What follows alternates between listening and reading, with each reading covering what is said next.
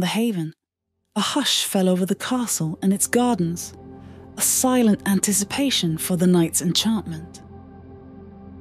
Morgana, with the help of the garden sprites and the joyful fairies, had prepared for a celebration unlike any before. It was a night to share stories, to weave dreams into the fabric of the stars, and to bond the inhabitants of the haven closer together. In the center of the gardens, where the magic of the place pulsed strongest, a clearing had been prepared.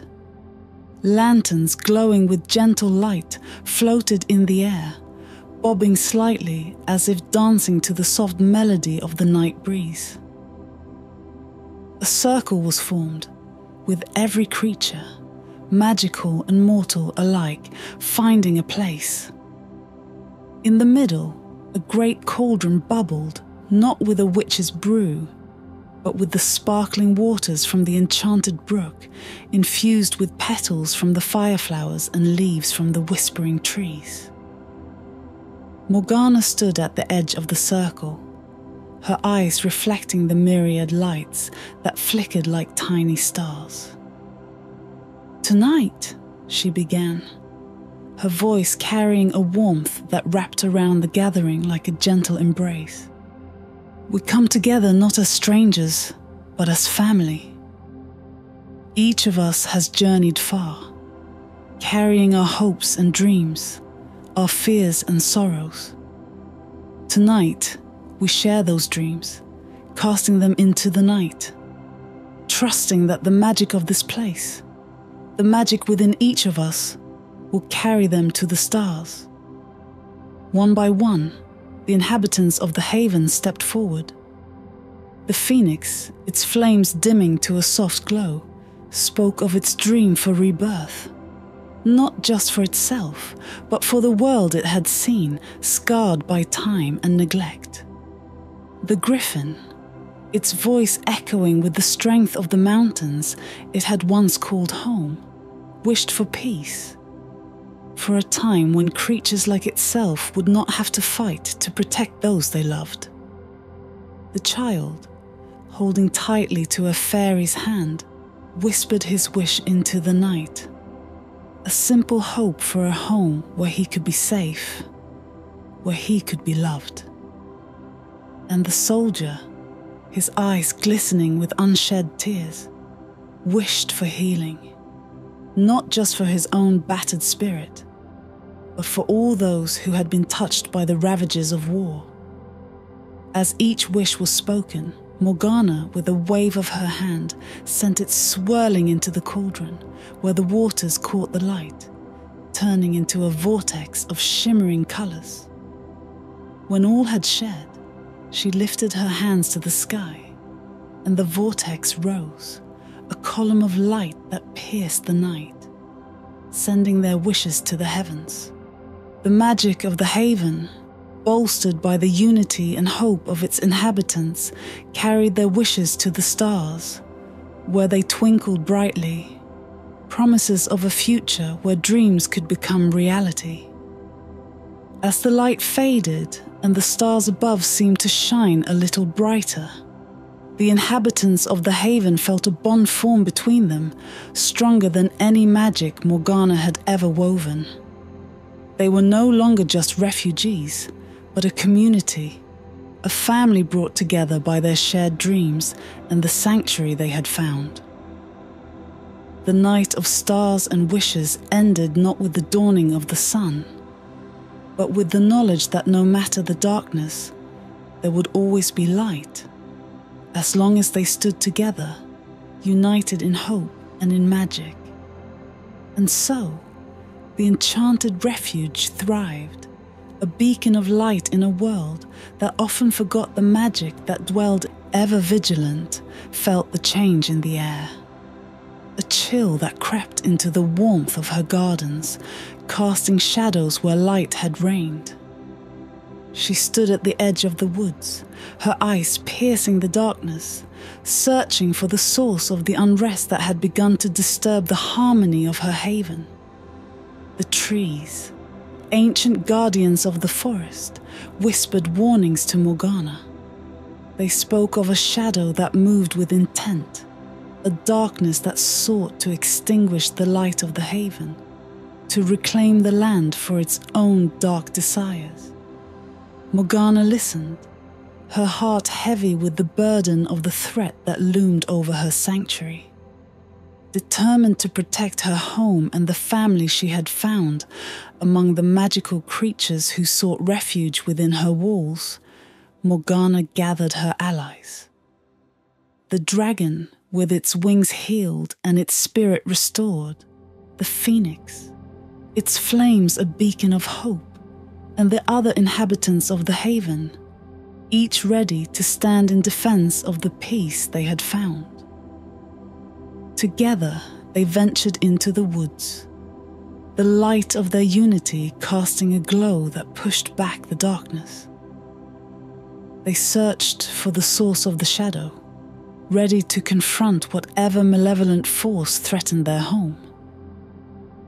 But the shadow was elusive, a whisper of malice that retreated before their light, leading them deeper into the woods, away from the safety of the haven. Morgana realized the danger too late. The shadow was not merely fleeing, it was leading them into a trap. As night fell, the shadow revealed itself, not as a single entity, but as a multitude of dark spirits, remnants of an ancient magic that had once ruled the land, now corrupted by time and neglect. They swirled around Morgana and her allies, a storm of darkness that sought to overwhelm them. The battle was fierce, the air crackling with the clash of light and shadow. Morgana's magic, combined with the strength of her allies, held the darkness at bay. But it was clear that this was only the beginning. The malevolent force was testing them, probing for weaknesses. And it would return, stronger and more determined. Exhausted but undeterred, Morgana and her allies returned to the haven, the threat of the shadow hanging heavy over their hearts. They knew that the peace they had found was fragile, threatened by forces that sought to destroy all that Morgana had built. But Morgana was not without hope. She had faced darkness before, and she had triumphed, not through power alone, but through the strength of her heart, her willingness to change, and the bonds she had formed with the creatures who called her haven home. She would stand against the shadow, protect her family, and ensure that the light of the haven would not be extinguished. As the inhabitants of the refugee gathered, united in their resolve to protect their home, Morgana spoke, her voice a beacon of determination in the face of the darkness that loomed over them. "We have found peace and safety within these walls," she said, "a sanctuary for all who seek refuge." Anticipation for the festival grew. Morgana, watching over the preparations with a heart full of joy, couldn't help but reflect on the journey that had brought them all together. The haven had become more than a sanctuary. It was a home, a community woven together by threads of trust, love, and shared dreams. The festival of the Enchanted Moon was not just a celebration of the haven's founding, but a testament to the magic that thrived within its walls, nurtured by the unity of its inhabitants. As the night of the festival arrived, the moon rose high in the sky, bathing the refuge in a silver glow that seemed to enhance the magic of the place. Creatures from all corners of the haven and beyond gathered in the great hall and throughout the gardens, drawn by the promise of a night filled with joy, music, and wonder. The dragon, its scales aglow with the light of the enchanted moon, took to the skies, performing a dance of fire and flight that left trails of sparkles in the air. The merfolk sang songs of the deep, their voices harmonizing with the bubbling streams, while the unicorns pranced through the meadows, their horns aglow with gentle magic. Morgana, standing at the center of it all, raised her hands, and with a voice filled with emotion, she spoke. "Tonight, we come together under the light of the enchanted moon, not as different beings from different realms, but as one family, united by our shared dreams and hopes for peace. Let this festival be a reminder of the strength we possess when we stand together, of the beauty we can create, and of the endless possibilities that lie ahead." The festival continued into the night, with feasting, storytelling, and displays of magic that left all who attended in awe. It was a night where the barriers between worlds seemed to blur, where the magic of the haven reached out, touching the hearts of all who believed in the power of unity and peace. As the first light of dawn began to peek over the horizon, signaling the end of the festival, the inhabitants of the haven, both old and new, felt a renewed sense of purpose and belonging. They had created a miracle, a place where magic and harmony flourished, guided by the light of the enchanted moon and the boundless heart of their guardian, Morgana. The festival of the enchanted moon would be remembered not just as a celebration of the haven's founding, but as a symbol of hope, a beacon for all who sought a world where love and magic knew no bounds. In the calm that followed the jubilant celebration of the festival of the enchanted moon, Morgana found herself wandering through the tranquil gardens of the haven, her steps guided by a reflective, introspective silence. The laughter and music of the festival still echoed in her heart, a melody of joy and unity that underscored the profound journey she had embarked upon since the haven's inception. As the sun dipped below the horizon, painting the sky with strokes of crimson and gold, Morgana paused beside the enchanted stream, its waters murmuring secrets only she could understand. It was here, in the quietude of twilight, that she allowed herself a moment of vulnerability, a pause to reflect on the transformation that had not only reshaped the world around her, but had fundamentally altered the essence of her being. Once a solitary figure, shrouded in the mystery and fear the tales of her past had woven, Morgana had discovered within the haven's bounds something far more powerful than any spell she could cast.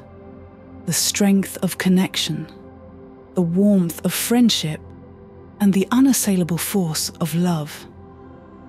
Her heart, once guarded and alone, now thrived amidst a family of magical beings, each with their own stories of resilience and hope.